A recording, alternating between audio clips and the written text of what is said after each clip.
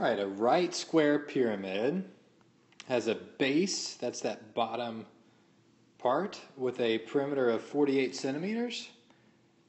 So I know there's 4 sides to that, so I just do 48 divided by 4, and that gives me each side is going to be 12 for my base. And it is a square, so they're all the same.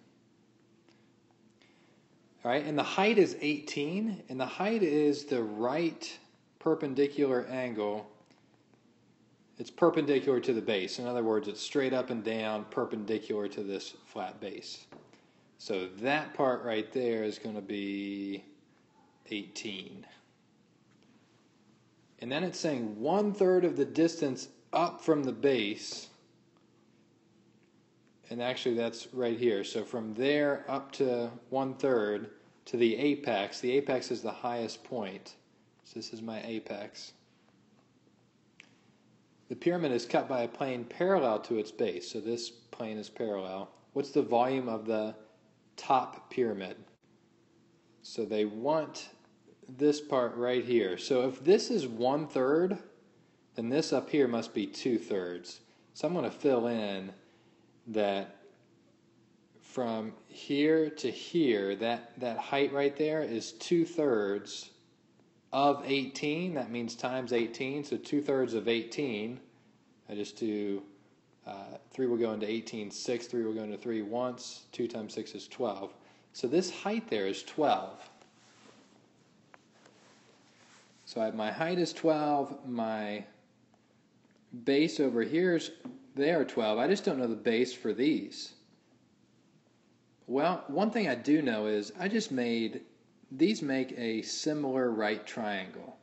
So check this out. If I draw it from the center out, that gives me a right triangle. And then this triangle here, if I draw it, it's a similar right triangle. I'm going to draw another view of that. I'm just drawing this. So this smaller triangle, represented by this, is part of the bigger triangle, represented from the top, drawn to the side to the center. So these are similar to each other, which means they are proportional. So if they're proportional, and I know this one is going to be, well, then I know their dimensions are proportional. So look at our original height in our base. So it was basically 18 is to 12, and I'm doing height over base as, what's my new one? My new height is 12, so as 12 is to x. So how do I get there? I just cross multiply, so 18x. And honestly, I could simplify that fraction to make it easier. Equals 144. And if I divide by 18 there, I would get 8. So x equals 8. And x again stands for the base right here.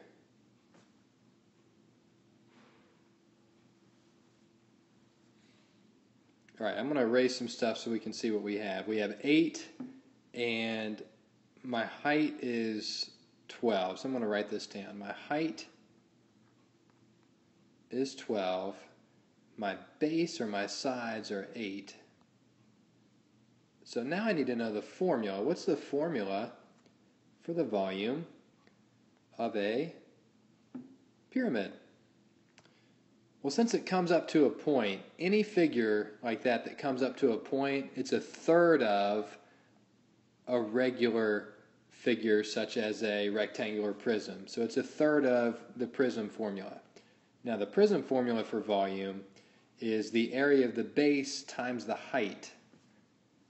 So here, since it's a third, I'm going to use that 1/3 of the area of the base times the height. So now I can just plug in these numbers that I have. So I'm going to plug in V equals 1/3. My base is, now capital B stands for area of the base.